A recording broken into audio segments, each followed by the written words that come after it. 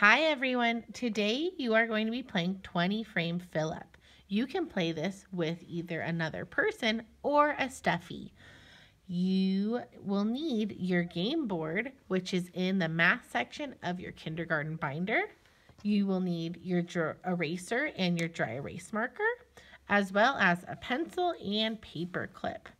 I am going to be playing with Miss C. I'm going to be player 1 and Miss C will be player 2.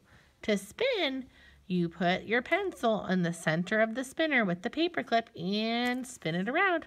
Oop, I got 0. That means I don't get to put anything in my 10 frame. Now it's Miss C's turn. Oh, I got 3.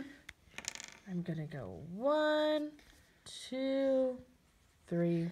Awesome. Now it's my turn. And I get 2.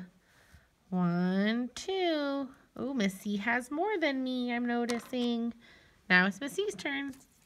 Oh, I have 1. Okay, my friends, we're going to keep playing. We'll be right back. Ooh, good job, Miss Downey.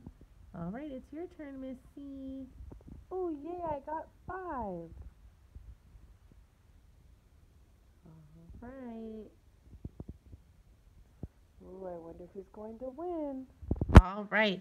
Now we've kept playing, and I'm noticing that I need 3 more, and Miss C needs 2 more. It's my turn. I need to roll a number that's 3 or less to get to fill it in. If I land on 5, are there enough spots for me to put 5? No way. No, so then I would miss my turn. Let's see what I get.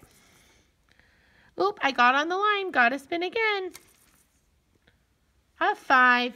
Oh, I don't get any. Now it's Miss C's turn. 2. Ooh.